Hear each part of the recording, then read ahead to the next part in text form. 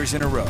Okay, there's a lot going on out there, so you got to get a check of our weather with our chief meteorologist. Yeah, a lot of wind blowing in another storm, right, Alana? Yeah, Mass could help you out because we've got dirt and dust in the air. This is what it looked like at Utah Lake. People trying to take advantage of the wind earlier, but you can't make out the lake mountains because these winds are kicking up dust and dirt particles into our air, and as a result, air quality has declined. Right now, along the Wasatch Front, we've got moderate air due to particulate matter to Willa County in the unhealthy for sensitive groups. That's because of the amount of dust we're seeing suspended into our air that we're breathing in to Willa County under that wind advisory. So Salt Lake County for the next several hours. Those wicked winds don't want to give up. Southwesterly winds ahead of a strong cold front that's going to move on through. This approaching storm system brings several weather elements as well as thunderstorm potential. We've got wet weather on the way, and the temperatures are going to drop below average, so we're going to get cooler. I will tell you for how long, but yes, it impacts your weekend. Live look at the ABC4 studios. Our colonial flag whipping with those southerly winds, and you can see the cloud cover has increased in the last several hours,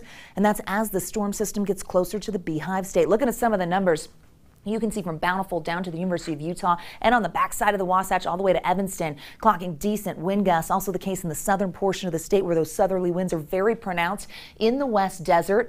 Zion National Park looking at 30-mile-per-hour gusts this hour. Blanding's gusty. St. George just clocked a 40-mile-per-hour gust.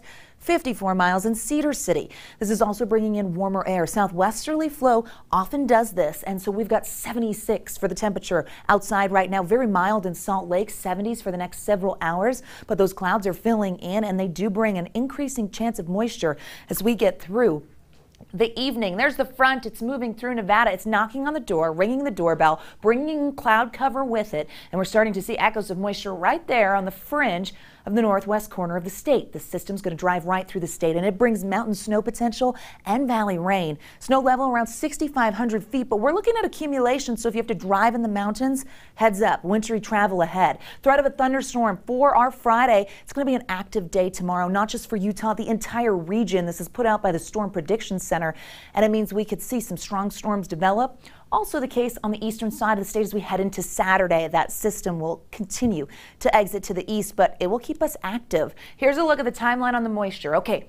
It wants to move in. It comes in tonight, tomorrow, more widespread valley rain, mountain snow, and yes, thunderstorms throughout the state. It is going to be a very active Friday. We're closing out the work week with the potential for some decent moisture accumulation. As we head into Saturday, the snow level will drop, and you notice some snow showers want to stick around. We could see mixed precipitation with that cooler air taking over on Saturday morning, so a heads up. We've got that Salt Lake Marathon, so runners, bundle up. All right, we've got a winter weather advisory for the Uintas and the Wasatch.